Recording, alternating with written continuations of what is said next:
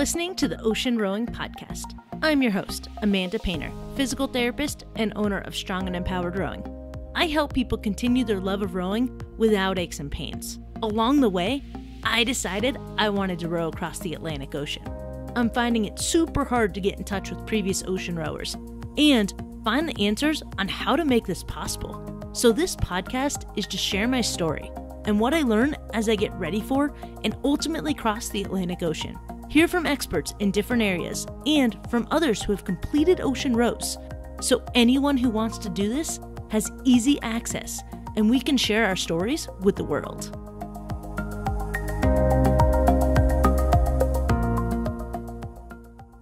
All of a sudden, I saw a wave building up a little bit behind the boat, and it was just a funny shape and it was behaving differently. The waves in the middle of the ocean don't come in uniform ranks towards you. They just pile on you from everywhere. And it just didn't look right. So I shouted to her to say there's a big wave coming. And thank goodness she whipped around and shut the hatch behind her, because if she hadn't, our whole story could have had a completely different ending. All right, so you just heard from Rachel Smith, who is our guest for this episode. I had a blast talking to her. She rowed the Atlantic as a pair in 2007. It took them 76 days, 11 hours, and 12 minutes to cross. And she talks about, of course, favorite foods, milestones as she goes through, and how she and her partner commemorated those milestones, as well as her capsizing experience. And I also ask about any other tips that she's got and her stories. So this is one of those first episodes where I started to put a focus on the stories, and I'm really excited I did. Everything from cloud searching to different ways that her life changed when she got back from rowing. So learned a lot from her, really excited. You should definitely listen to this episode, and I hope you enjoy.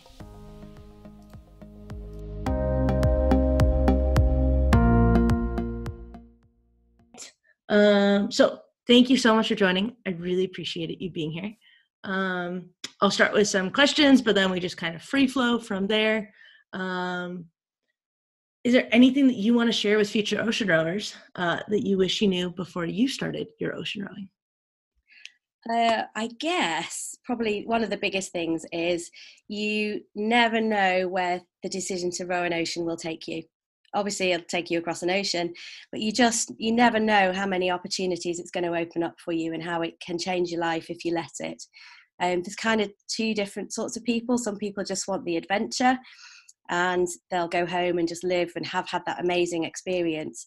But there's other people who really, it genuinely changes your life. And if I look back now to 12 years ago, the people that are my friends now, my job, the things I do in my spare time, all of those decisions kind of link back to making that decision to row an ocean.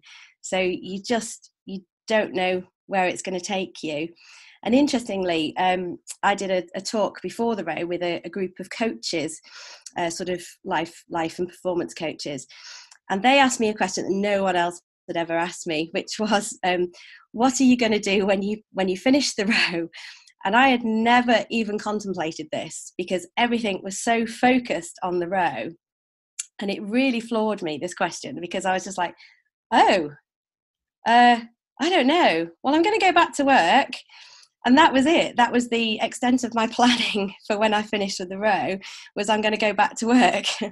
And nothing else had been thought about. And to be fair, I didn't really think about it too much, and probably I should have done. And I would advise people to think about, chat to other rowers about how they felt and how the row affected them and how that impacts on your life when you come back, because it has quite a dramatic effect. And, I remember for about 6 months, I was very emotional, and very sort of little things would really get to me, sort of like people getting in the way in the supermarket would make me really angry. And I had no patience with people that were worrying about things that really didn't need worrying about.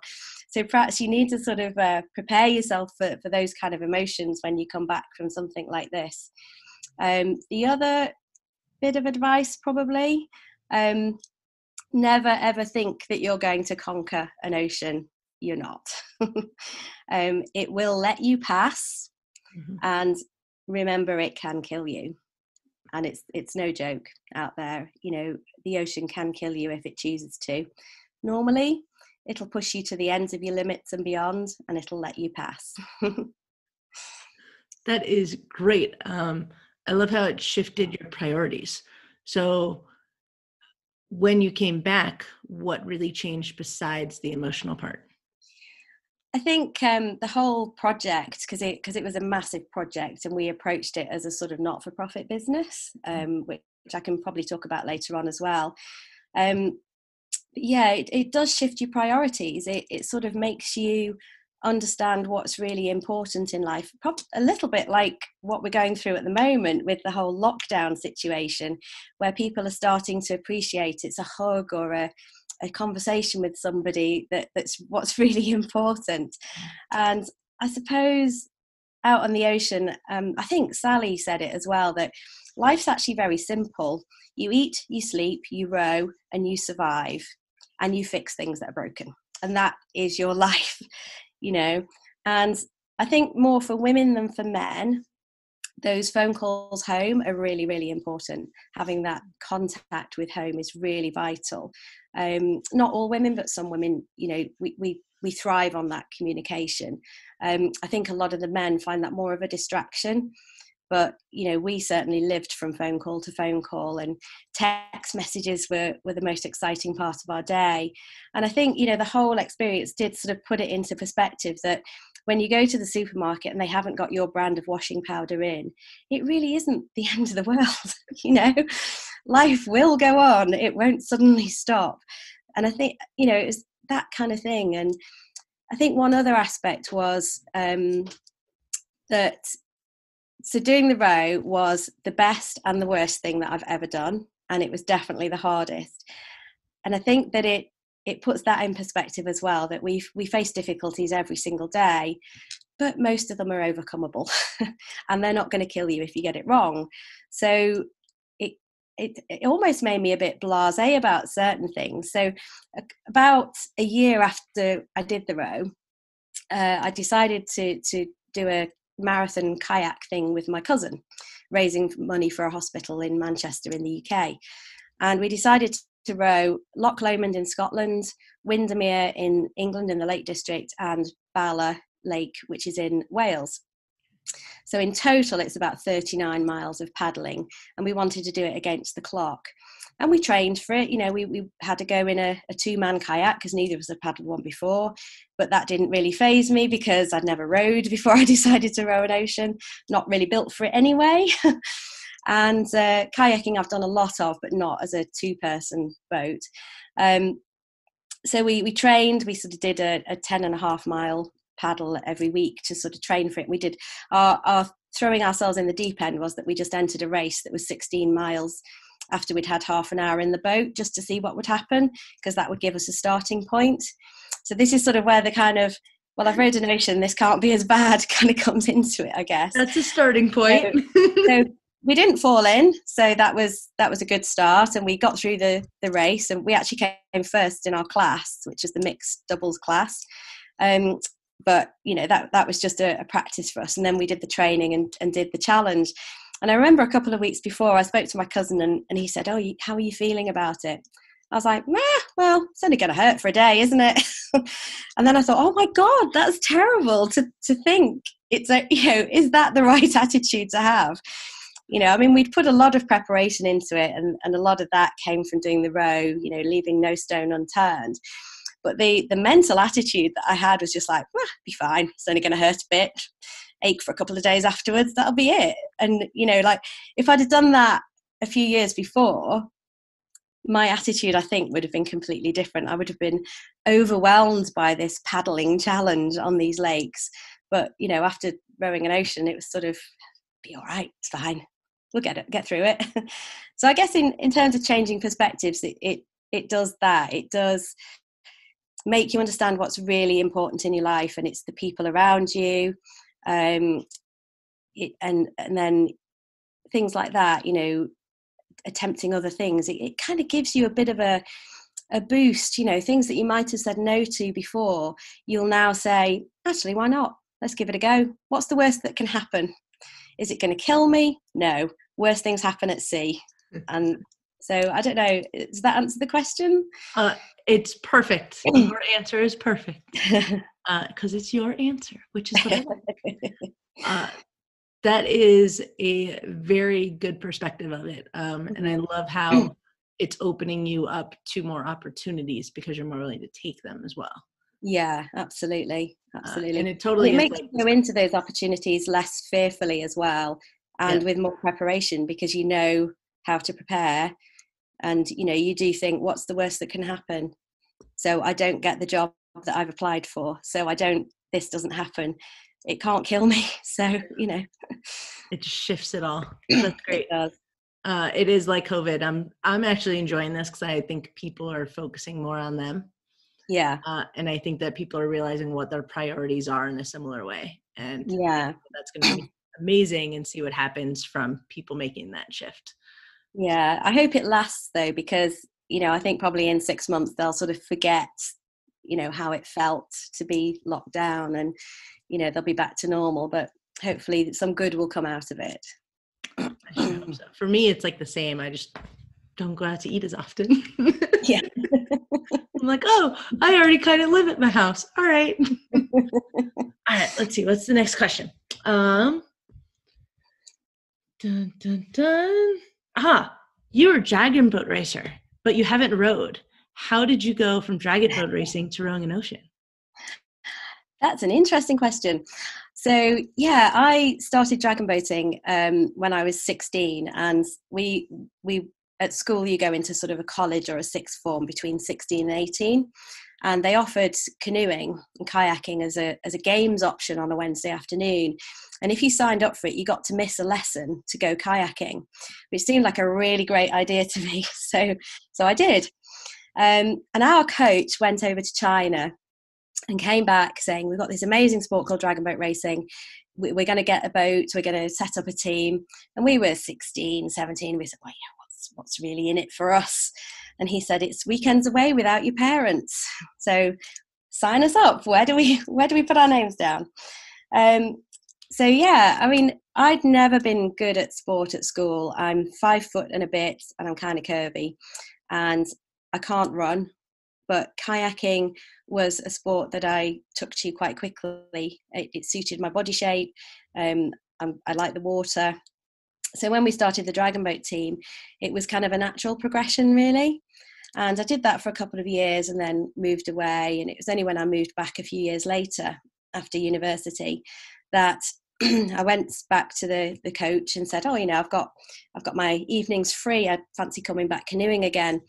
And he said, well, we're taking the dragon boat to China next year, taking a team out for the first ever official world championships.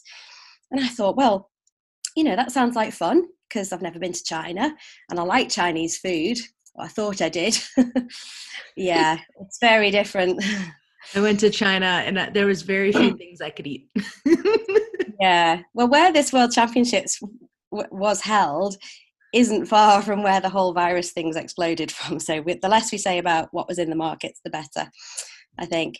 But we went out to China, and it was just the most surreal experience, because out there, dragon boaters are treated like football players or soccer players over here are treated. You know, they stop the cars to let you cross the road. It was just amazing, you know. And we were sort of, we're just these guys from England and we do this in our spare time, but you know, over there they're professionals, you know, that's what they do, that's their job.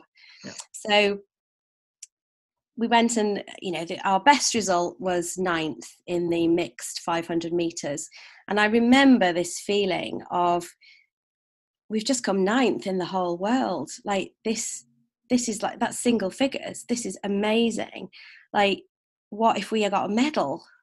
You know, like that. Oh my God, that would be so cool. And that was really a sort of pivotal point, because it made me decide that I wanted to carry on with the dragon boating and see where that would take me. So every year we either had world championships or European Championships. And over the years, so between 1995 and 2003, I think I did 5 World Championships and 3 Europeans. And then I did another Worlds in 2005 and another one in 2011. So on and off, I've been to 7 Worlds and 3 European Championships and won 25 medals along the way, which isn't bad for the little girl who's really rubbish at sport. That's huge. Congratulations. Thank you. So in that time, one of our teammates for a couple of years was a lady called Deborah Searle. Well, she's called Deborah Searle now. Quite a famous lady in the world of ocean rowing, because she rowed solo.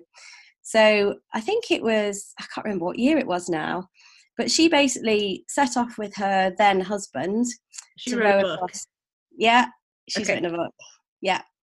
And she set off with her husband. He developed a massive phobia of the ocean, so it incapacitated him. It must have been horrible for him, but she was kind of enjoying herself, so she carried on her own.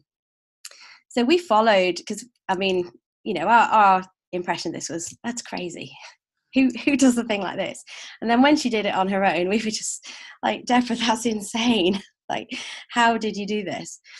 And so every time I saw Deborah after she'd done this challenge, and I met her at the boat show in down south and had a chat with her and bought her book, and she told me a bit about it, and she said to me, Rach, you should think about this. You're the right sort of person for this. You would love it out there. And like any normal person, I sort of went, get over yourself, Deborah, like I'd ever do a thing like that. But then a friend of mine, my best friend Lin, and we'd been talking for a long time about doing a challenge for charity. So, we'd looked at cycles and treks and all sorts of different things, and none of them really sort of hit us in the right way. And then over a period of time, this idea of rowing an ocean and raising money for charity kind of morphed into one thing. And so Lynn had actually tried to set up a project with another person, and it just didn't work out from the beginning. And then one day I was at her house, and I remember sitting, and the sun was coming through the windows, and she sort of said, it's not really working out with this other person. So, what do you think? Do you think you could do it? And I'd just missed out on a promotion at work, and I thought the world was against me and clearly had nothing to lose by jacking in my job. So I don't think I actually said yes ever, but it's a bit late now. So that was kind of how it started, really. The idea came from Deborah, and she was a really big part of our project in terms of the encouragement, and some of the message that we got from her when we were out at sea were incredible. They really, really helped. So every time we were in the middle of the ocean thinking, this is horrible, why are we here? We hate every minute of this. We were like, whose idea was this? Deborah's. Yes, we'll blame Deborah. So she has a lot to answer for, but we're still friends, so that's okay. That's positive. Yeah. I find it amusing how a lot of people get into a sport that ends up being part of their life from school, or like from hey, it was a way to get out of class, or yeah. Like for me, it was like crew was in school, but it was a means to an end. It was, I had to do a sport. And I find it amusing how some of those carry over to people through their life, whereas others, it's like, okay, I did this, I'm done kind of thing. Yeah, I mean, we didn't have any rowing teams at my school, just the canoe club. And when we decided to row, Lynn and I, we were both dragon boaters, and obviously in a dragon boat you face forward and you paddle on one side. In an ocean rowing boat you face backwards and you've got an oar in both hands. So we had to learn to row, and we agreed that we didn't need to be world beaters, we just needed to be competent. We needed to be able to row for 2 hours, and we needed to not injure ourselves while we were rowing on bumpy water. So we both went down to rowing clubs. So she was in London and I was in Chester, which is in the northwest of England. And I remember walking in, I'd spoken to somebody on the phone, and I sort of walked in and went, "Hi, I'm Rachel." And I looked up at them and they were all about 6'6", bearing in mind I'm about 5'1". And I, cricked my neck looking up at them and said, "I'm Rachel, I'm here because I'm going to row across the ocean." And they literally laughed in my face. That's so So sad. yeah, but then, you know, very very quickly they threw me into a fine boat straight away on the first night, and I guess because I'm used to being in boats on the water, I was okay. I could balance the boat. Oars are actually quite good as big sticky out things to balance yourself, which you don't have in a kayak, or not quite the same. So, you know, I'm never going to be a world beater in rowing because I'm just not the right shape and size for it. But I learned enough to be competent. I did a few races, and I was women's captain for the club. So the ones that left had to take it all back in the end. Well done. Yeah, I'm 5'3" and curvy. And I was like, how did I row in Division 1? It was a walk-on team, so people who you just had to want to be there to get on. And I was like, okay, I want to be here. That's awesome. And being captain is pretty cool. Yeah, I mean, I haven't really rowed since, to be fair, and it took me the best part of a year to get back on a rowing machine in the gym. I just couldn't really face it. But you know, I use it regularly now, and we have boats at home that we take out, not rowing boats, but various. Well, most of our garage is filled with kayaks and canoes of various descriptions, so there's plenty of boats we can use. It's still a water activity. It's a Yeah, similar concept. It's just how are you moving that's slightly different. But the yeah, concept of I'm on the water, there's the serene, there's the peacefulness, there's Mhm. the adventure. It's all kind of similar. Yeah. And stand-up paddleboard, that's going to be the next thing. I had 2 goes at that last year and I loved it. So, I Did you mean, fall? no, Good I job. was good. It was I've only close a couple of times. I've only done it twice. The first time I was good. The second time, these people went in with horses into like Uh, a lake, and they were like training the horses to, I guess, go through the water. And I had never seen that before. So all of a sudden, I'm like, why are there horses in the water? And I went flying. I was like, okay, I guess I'm wet. no, But that was great fun. So I can imagine that's going to be the next addition to the waterborne family in the garage. they're more expensive than I thought, surprisingly, like a paddleboard. I don't know how much they are actually. Hadn't thought about that. Um, I want to say they range, I don't know what it is in pounds, but between like 500 and 1500 US dollars. Yeah, that's probably about the same, I would imagine. But But yeah, we'll save up one day. yeah, I expected it to be like, oh, I can go get one for like $150. No, not at all. Awesome. Dun, dun, dun. Okay. So I gave you warning for this question.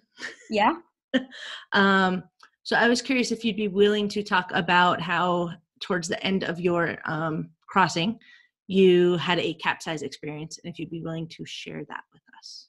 absolutely. And I think it's probably a really important one as well. So some of the points that came out of it.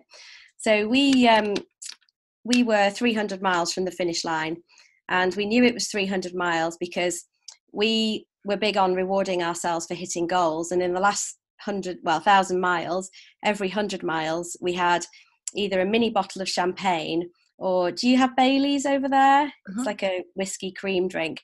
So they sell mini ones. They don't have to be refrigerated. We took loads of those with us. That's a great tip for any rowers. Take Baileys minis with you because they're lightweight and you can hide them in your bags. So so we'd got our whatever it was that day, Bailey's Mini, out to have with our lunch to celebrate having 300 miles left to go. And I was rowing, and it was really rough. We had spoken to the race organizer in the morning and asked what the forecast was, because it was just 20 to 30-foot waves breaking over the boat. We'd had a knockdown the night before, so we'd gone over 90 degrees. It was, you know, it was at night time, it was really rough. It was too rough to be outside.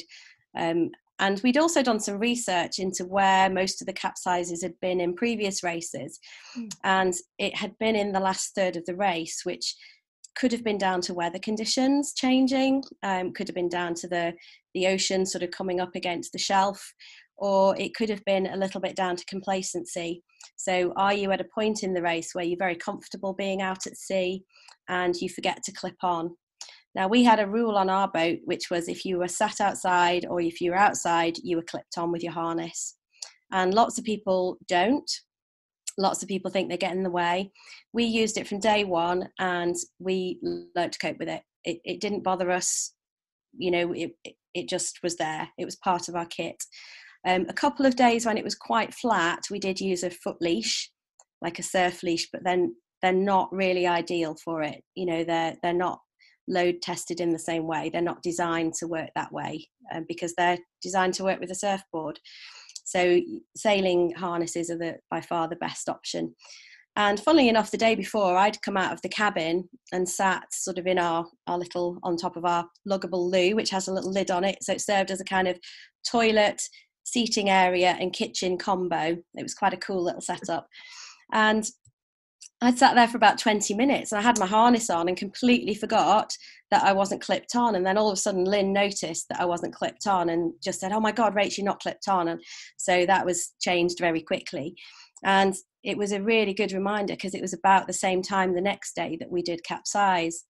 So I was rowing along quite happily, watching these massive waves behind the boat. Lynn had just come out and she was going to start heating the water up for our lunch. And so we had the food out, we had the knives, forks and spoons, the spoons. It wasn't like a sit down meal. And all of a sudden I saw a wave building up a little bit behind the boat, and it was just a funny shape and it was behaving differently. The waves in the middle of the ocean don't come in uniform ranks towards you. They just pile on you from everywhere. And it just didn't look right. So I shouted to her to say there's a big wave coming. And thank goodness she whipped around and shut the hatch behind her, because if she hadn't, our whole story could have had a completely different ending. And so this wave curled around and it hit us from the starboard side, and just broke over the top of the boat. And we could feel the boat scudding across the top of the waves, because we didn't have a centerboard on our boat.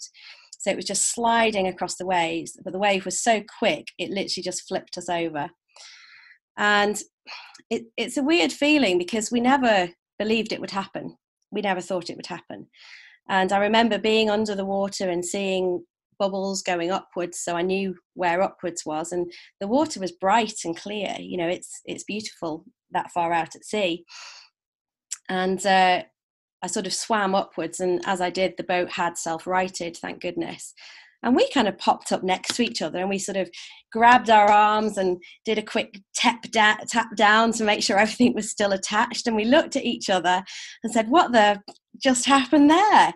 And of course, we're both in the water and the boat's above us with water pouring out of the scuppers. And we just went, "Well, we've obviously capsized." And then we burst out laughing. And we were just like, "This is ridiculous. Like, we've capsized, we're in the middle of the ocean, and like, what's going on?" And then Lynn's dinner floated past, and it was cod and potato. And by that point of the trip, cod and potato was a luxury meal. So she grabbed it and threw it back in, because there's no leaving that one behind. I wish we'd taken some ketchup though. That would have been good with cod and potato ketchup. So another good point. So we're there sort of laughing, because it's just ridiculous. We're bobbing around in the ocean 300 miles from anywhere. So we're like, well, what do we do? The only thing you can do is get back in the boat, get everything together and carry on, really. So I climbed back in and did a good impression of a slithery fish over the side. We'd broken an oar that was kind of flapping around, and I untangled Lynn, because she was wrapped up in some bungee that we had our water tanks on the deck, held onto the deck with. And got her up on the deck, and we did a quick recce to see what we'd lost, which bizarrely, every single thing that we'd lost, we had a spare of. So we broke an oar, we lost a compass, a pair of sunglasses, a drinks bottle, and the lid off the toilet seat. And we had a spare of every single one of those items. What we didn't have a spare of was the kettle, the spoons, and I mean, we had a spare burner for the cooker, but we only had one cooker. And they had somehow miraculously wedged themselves under opposite gunnels, and they were saved. Wow. Which was amazing. So there's definitely a guardian angel looking out for us that day. And we tidied up and had a bit of a sort of think. We had our lunch because we said, can't make decisions on an empty stomach. We need to decide what to do now. Are we going to give up? And we didn't want to. We were very shaken up. There's no two ways about it. I had a huge bruise on my arm, and the only thing that could have caused that bruise was the steel rowing seat, which, if it had hit the top of my arm, it was obviously very close to my head under the water. And that was quite a sobering thought, because if it had hit my head, I probably wouldn't be here. But it didn't. It hit my arm. So, but you sort of think we can carry on, but if this happens again, are we going to be as lucky? Your luck runs out at some point. So if it happens again, a second time or a third time, what the risk is increasing, isn't it?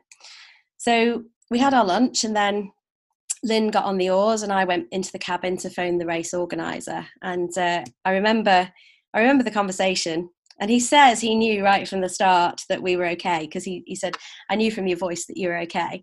And so the first thing he said was, wow, was it a full 360? That's amazing. I was like, yeah, we're fine, by the way, we're okay. So yeah, we told the race organizer what had happened, and they said, there's no way we can send the support boats back because they're already in Antigua. It'll take them 5 days to get back to you, and you'll be there by then because of the conditions. And so we realized we were kind of on our own out there. We also asked them not to tell our families, because our families were about to fly out to Antigua, and they were really excited, as were we. And we just thought, they can't do anything to change it. We can't do anything to change what's happened. But if we tell them, they're just going to be beside themselves with worry.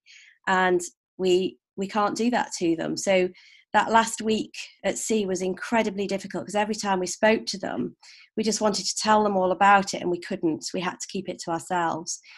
The only other person that we told about it was Deborah. And she, straight away, there was a string of text messages and then an email. And, we did a lot of coaching and the dragon boating together. And one of the big things that we worked on was visualization skills, and not just picturing something, but what's it going to feel like? What's it going to sound like, taste like, look like? And you build up a really sensory experience of what the thing you're trying to achieve is going to be like. And she said, think of all those things that you've coached yourselves with and that you've worked on. And she said, your movie doesn't end this way. Run that through your head. When you arrive, seeing your families there, what's the first hug going to feel like? And, what she said to us really just made us so determined to carry on. We'd already decided to carry on, but it just gave us that boost that we really needed, because we couldn't talk to anyone else about it. But she knew, because she'd been out at sea on her own, so she understood it. And that's really what got us through that last week. It was really hard. It was probably the worst week for me, because there was this anxiety that it's already happened, so it could happen again. And the chances of us being that lucky a second time are negligible, aren't they? So that worry was constantly there, and the conditions were terrible. It was just really big waves, day and night, and a constant battle. And I remember thinking that, I wanted to enjoy every minute out there. I knew it was going to come to an end soon, and I didn't want it to. And I remember feeling, like I really want to enjoy this, and I'm just hating it. I just want to get there now. And it's like a sort of internal dialogue saying, like, but you've got to make the most of every single minute out here, because you're never going to get this experience again, probably. So, it was a really emotional sort of week. And the morning after, so the night, we capsized in the middle of the day. And as it got dark, we decided that we'd be a bit kind to ourselves. And so we put the sea anchor out, which sort of turns you into the prevailing conditions. And we'd tidied all the cabin, because it all got a bit messed up with the knockdown the night before as well. And we'd dropped some little perfume drops around, and we picked out our favourite food. And we had our little bottles of Baileys that we hadn't had chance to have at lunchtime. And we put some music on, and we listened to some comedy podcasts.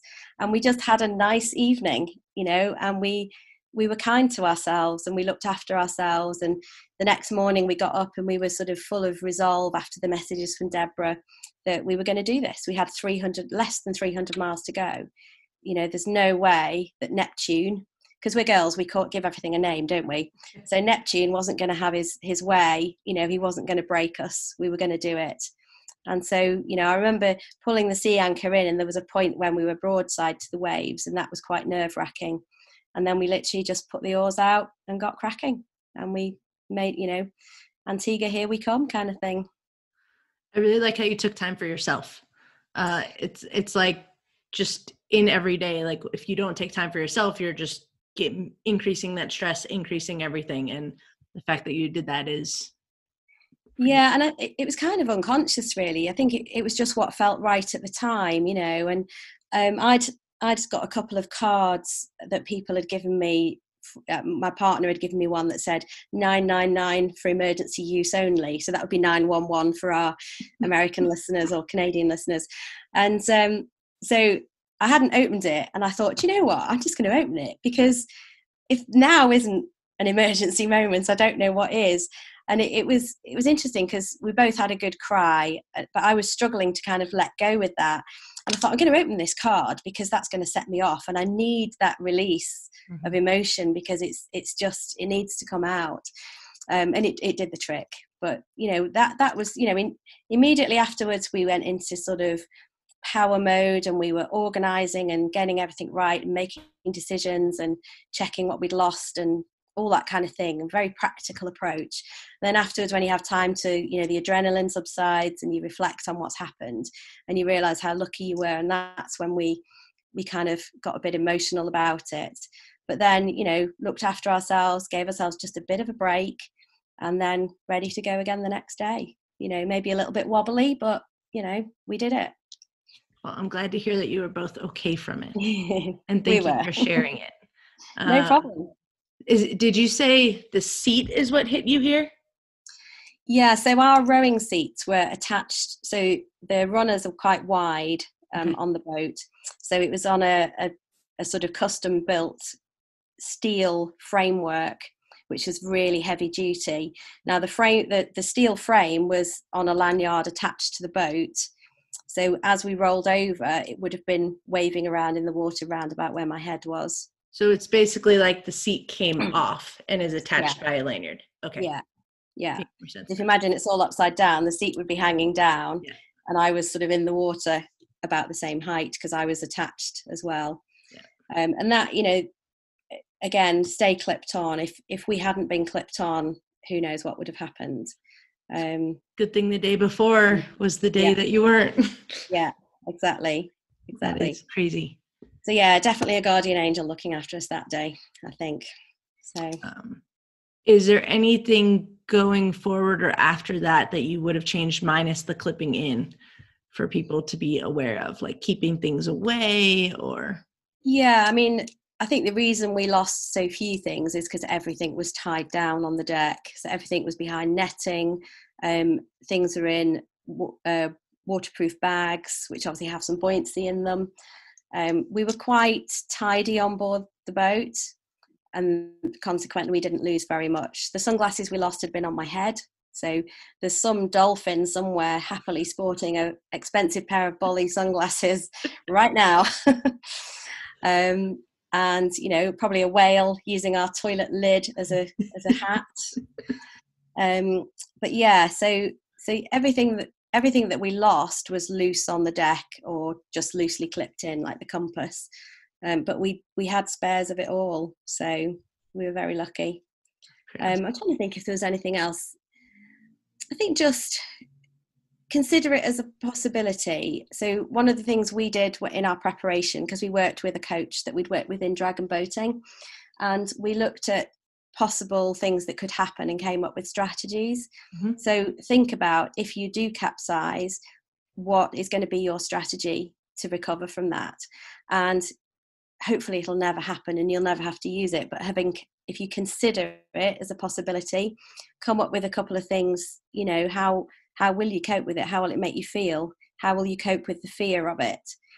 Because we're not very good at coping with fear these days. It's not something that we genuinely experience very often. Yeah. Cavemen did. with the saber-toothed tiger around the corner waiting for them, but we don't really know how we react to real fear, do we? So that was something I had some coaching on as well. That worried me because I didn't know how I'd react in a fearful situation. But turns out I just crack on with it. Yeah, I know how I react to a snake fear. I run away, which probably won't help me in the ocean. Well, hopefully there won't be any snakes. Somebody asked me, I've talked to somebody who did biking across the country. Mm-hmm. And like through the mountains of a country. And she's like, I would never cross an ocean. I would do this. I was like, I wouldn't bike across the US because there's snakes everywhere. It's like, I picked one without the snakes. So it's interesting how we choose our adventures. Yeah. Let's see. All right. So are there any other stories that you would like to share? I talked to another, I think it was Gwen. I don't know if her podcast came out yet or if it's about to come out. But she mentioned how she'd love to hear stories from other ocean rowers. I know we've talked about a couple of them, but are there any other ones that you want to share? Gosh, there's probably a million stories. And I'm willing to do a second podcast on stories if I need to. But it's a shift that I thought was a good direction to kind of also include. Let me try and think of a few, because some of them are really boring stories, because some days it is really boring out at sea, and you literally, I mean, some days you see some wildlife, whether it's birds or whales or dolphins or turtles. I love turtles. And it's like the most exciting thing in the world when you see some wildlife. And other days you're just rowing along going, just a bird, anything, just something, it's just there's nothing, and you want a bit of company, and there's just nothing. It's just sky and sea and your rowing partner, if you haven't murdered them by that point.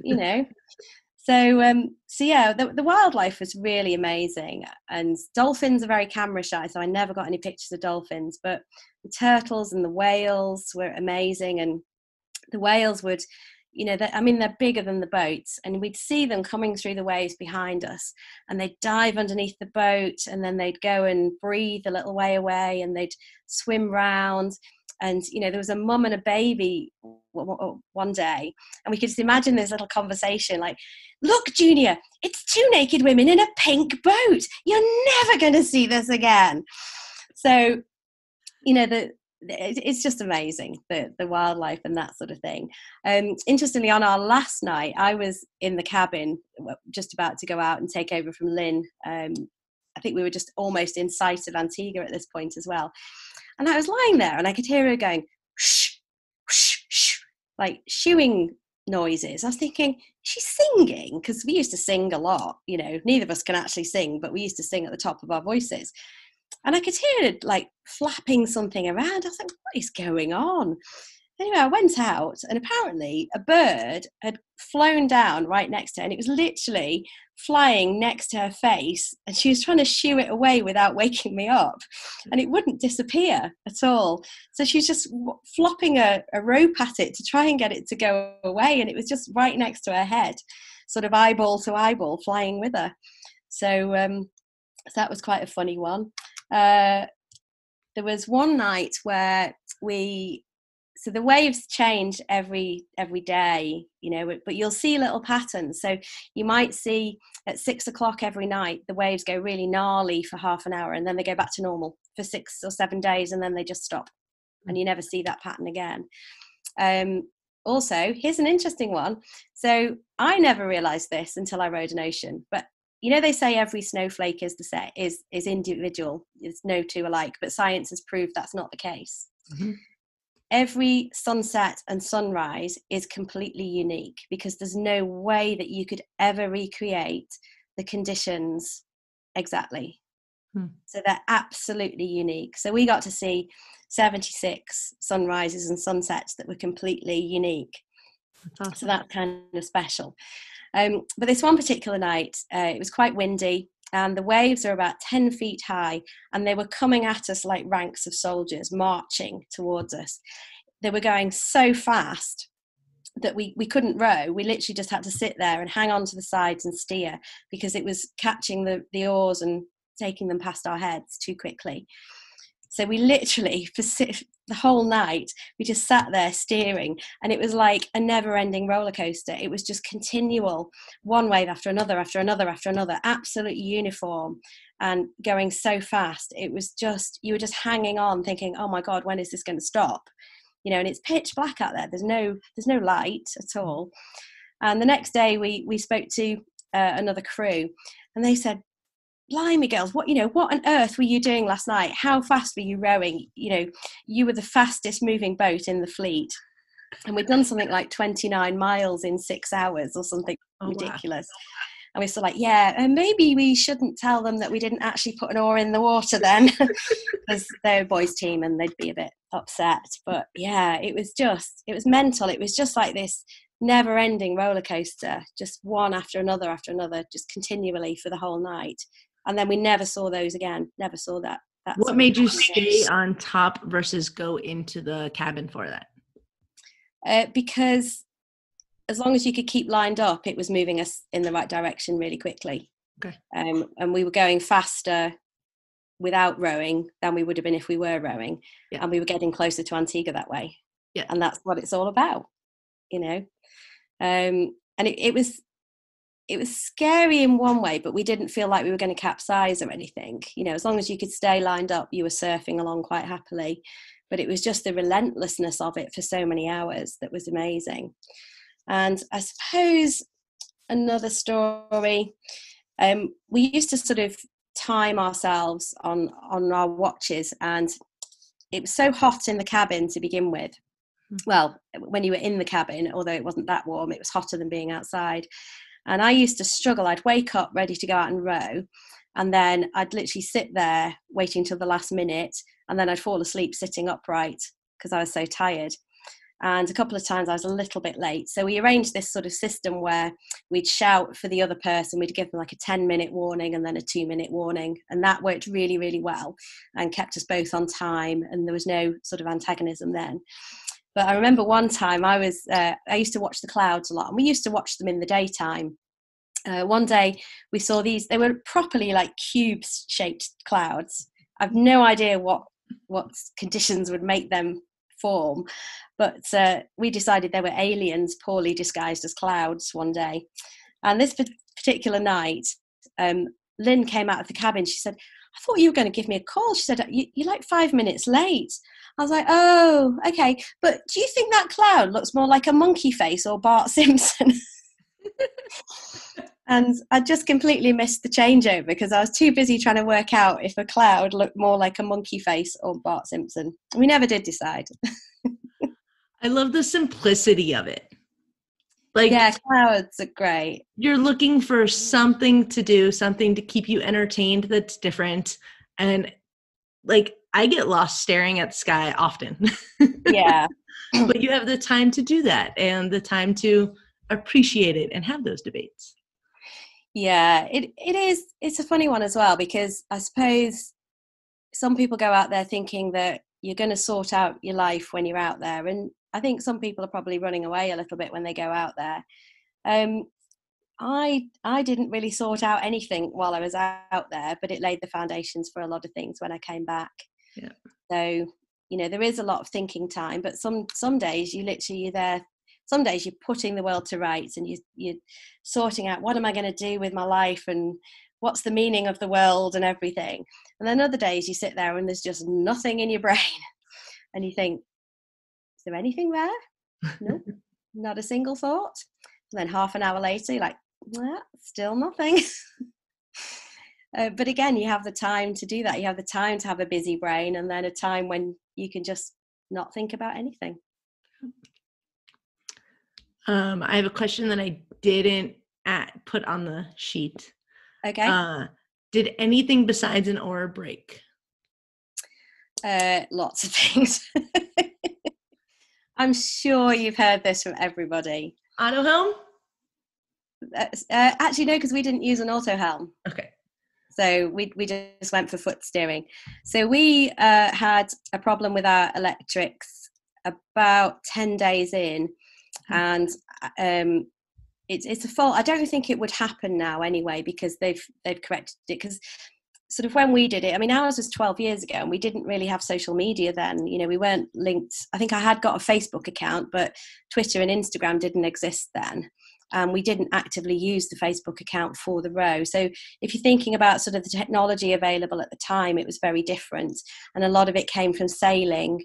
So our batteries were sailing batteries, not specifically for rowing, because nothing is specifically for rowing. So it was basically a problem with our regulator. So the sun was shining on the solar panels, the power was going to this regulator, and then that's where it was stopping, and it wasn't filling up the batteries. So we had no power, basically. And for 3 days, we had emails going backwards and forwards, trying to sort of solve this problem as to why we had no power.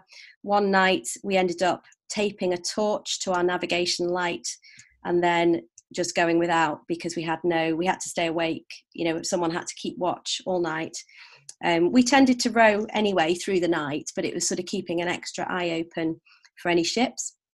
And we had to hand pump water for a couple of hours one afternoon, because we were getting low on our water supplies, and we didn't want to use the spare water, which was the ballast, because then you can be penalised if you use over a certain amount. So pumping water is not a lot of fun.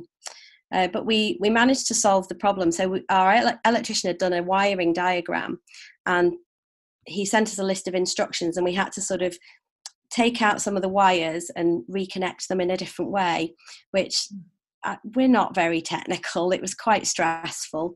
And you know, when you look at the circuit board, it's got all that silver blobby stuff all over it, and you're going towards it on something that's like being on the back of a bucking bronco, and you're trying to get a really fine screwdriver into a little tiny screw.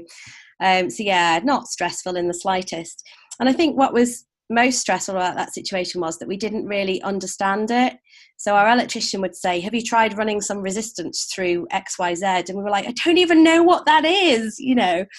But in the end, it was the diagram that he'd done which kind of saved the day. So we had problems with that. We had a line that was controlling our rudder that was fraying. So on a calm day, we put a sort of reserve line in place so that it was ready in case it did snap. And then just everything really doesn't work well with salt water. You know, we had to change wheels on the rowing seats. We had to change one of the gates one day because that broke. That was quite close to the finish. I think it's the gate that I don't know what you might call it, something different, but it's the bit that the oar goes in on the side of the boat that you clip it down and screw it up. Okay. Good. So a gate. And I think that was probably damaged when we capsized, but it only sort of gave up a couple of days later. So that had to be changed. And all of these things, because you're moving constantly, when you're having to do any repairs like that, it's a real effort, because you need 3 points of contact really, which if you're trying to screw something down or hold something and do something else with the other hand, you're vulnerable really. We had to change the light bulb in our navigation light, but in doing that we lost the cap off the light over the side, so we improvised with a plastic bag taped over the top of it, and then that blew away in the wind, so we cut the bottom off a juice bottle and taped that over the top of it, and that's what got us the rest of the way. Nice. Yeah, I think you need to prepare for the fact that everything is going to break, and salt water gets in everywhere and rots everything. So yeah, lots and lots of things broke, but we were quite lucky in that the rudder was very strong on our boat, and the setup that we had. Our rudder setup was very simple, which meant it was easy to fix, but it did cause us some problems with our feet when the weather was really bad, because it was putting a lot of strain on our joints. But then I came up with the idea, so we had some broken bungee cords, so I tied knots in them to sort of overcome the frayed bits, and then I used it as kind of, I don't even, it's not even a technical thing, I just made it up, but like a damper. So because we were using foot steering like you would in a normal rowing boat, it basically just softened the strain on it stopped it snapping across. Okay. And just sort of softened that movement. And we didn't need to be steering that deliberately out at that point either. So you become very, very adept at fixing things. So we had nicknames on the boat. So Lin was Hawkeye because she could see anything on the horizon. Like she saw things. I was like, what? Where's this ship?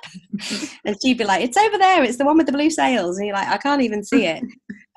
So she was Hawkeye and I was Fix It. So I'd come up with little ways. We made, when our salt sores on our bums got really bad, I made little skirts out of carrier bags and duct tape. And we tied it around our waist with cord. So it became like a little spray deck just to deflect the salt water. So very stylish, you know. Did it work? Yeah, it was really good actually. Yeah, it did work really well. So yeah, ocean rowing couture. Those are important little tidbits that help. Yeah. Awesome. I don't want to take up too much of your time. So thank you so much. Is there anything else that you would want to share that we haven't shared? I wrote a list of things actually, but I think probably the biggest thing is when you're approaching a project like this, the planning and the setup is crucial. So we treated it as a not-for-profit organisation. We were quite lucky. Lynn's an accountant and I'm a marketing person. Well, I'm not now, I'm a paramedic now, completely different. But so we naturally sort of fell into those roles and used those skills. But the thing about sponsorship, whether you're doing it for a charity or not, is that people are not giving you money because they like you. They are buying a piece of you. You need to be operating as a business because when they give you money, it's a business transaction. They want something back in return. And you can't make false promises. So you can't promise them coverage in newspapers and other media outlets unless you have control over it. You can include them in press releases and you can mention them on your own social media, but you can't promise them things that you don't have control over the delivery of. And if you say that you're going to send them a newsletter every month, then you send them a newsletter every month. You know, whatever you lay out as part of that package, you have to deliver on. We were very successful with our fundraising campaign. We put a lot of effort into it. I'm going to share some of the documents on the Awesome Women page. Awesome. Because we had a contract with our charity. We worked very closely. We had quarterly meetings. We had to supply accounts. And it was a very professional arrangement that we had with them. But we also made sure that, you know, we were getting the right amount of funds in the right place. And a lot of our sponsors were so happy with what we did that they gave us more than we asked for. You know, they'd see how hard we were working. And this is before social media, really.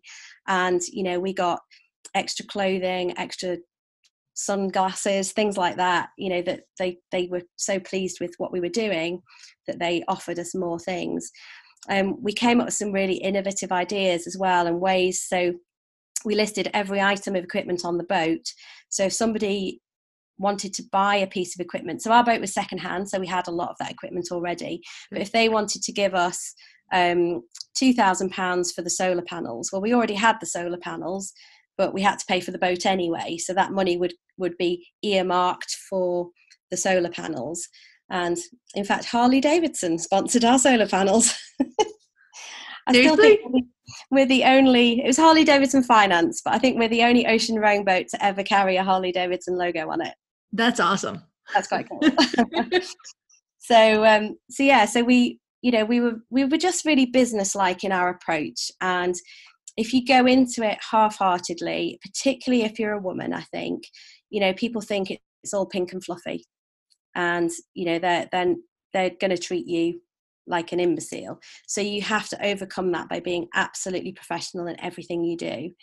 So yeah, that's probably one of the biggest things.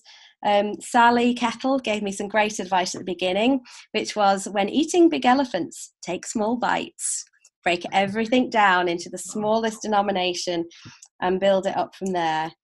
I think if you can work with a coach, that's a really good plan. Try and control the controllable. So everything that you think of, find a solution to it before you get out to sea and all the way through your campaign. When you are out there, keep a diary and make the most of every day, because it's just the most amazing place to be. It's the most incredible environment to be in, and you're amongst a very small group of people that ever do it. Those are amazing words of wisdom. I love every single one. Thank you. Okay, I have to ask my one other question. Besides Bailey's, what was your favorite food? Oh, now. So we used to play. Yeah. We used to play games. Our games were mostly food-based. So one of us would burst out of the cabin and say, if you could eat anything in the world right now, what would it be? Or we do like the going on a date thing where you'd pick a celebrity to go on a date with and then have a 3-course meal and you'd describe everything about the food.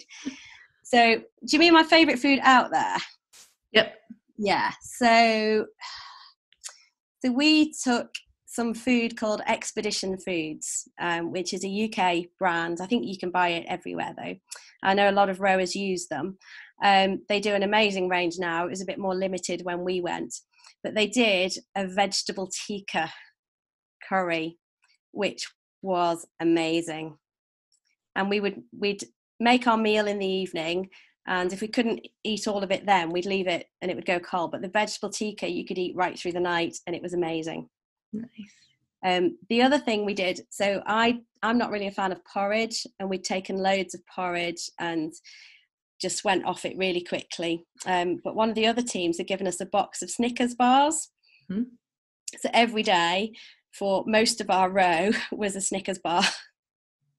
You had how many days were you 70 something? 76. So probably for about, we had 100 Snickers bars.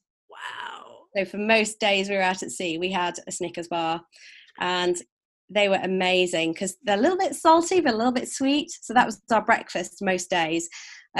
But when I came back, couldn't really eat them for a long time afterwards. Even the teeny ones at Christmas, I couldn't eat them. But happily, that's resolved now. I spent some time in Nepal, and it was rice and beans, basically, is what they eat. And I came back. I was there for 2 months, and I came back, and I was like, I couldn't eat rice and beans for like almost a year and a half. Yeah. Yeah, it does get you a bit like that. But yeah, that was probably the favorite food, was that one particular meal. That was great, Snickers and vegetable curry. Yeah, apart from the Baileys and the little bottles of champagne that we had. So. Which you had every 100? No, so initially I think we had, I can't remember how many bottles. We had a half bottle of champagne for halfway. Okay. And we were on a TV show, and one of the prizes was a bottle of champagne, and we took that. That was what we opened at the finish. And so we had, I think it was 12 little baby bottles of champagne, and then a load of Bailey's minis. So we had our first one was at 500 miles in, and then 1,000 miles, and then 1,500, which was kind of halfway, and then 2,000, and then we started doing it a bit more often because we realised we'd got plenty left. So I'm definitely gonna follow suit on the mini milestones, and Bailey's sounds delicious. Yeah, it's great. It's great. But you need to give yourself those little rewards. We're really bad, particularly British people, at giving ourselves a pat on the back and saying, well done. We're really bad at it, and you need to, if you set goals for yourself, you need to know when you've achieved them, and you need to acknowledge it. Yeah. So our reward of choice just happened to be alcohol. But I should say we never had that much though, because obviously drinking too much out at sea is not a good idea. Yeah. But yeah, it was that was our reward of choice. Okay. Awesome.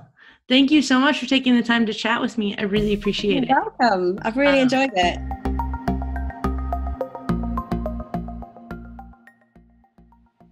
All right, I hope you enjoyed that episode as much as I did. If you aren't familiar, she runs a group for female ocean rowers, people interested and who have done it. I'm going to put that link in the show notes below, but you should definitely check it out. That's where she mentions that she's going to put some forums if you're looking for some fundraising advice. So check that out or reach out to her. And I hope you enjoyed that. Hit that subscribe button if you liked it. And of course, let me know if there's somebody who you want to have on this podcast, or if you want to be on this podcast. I would love to have you. So I hope you enjoyed. The next one's going to be another quick update episode, and hope you all have an amazing day.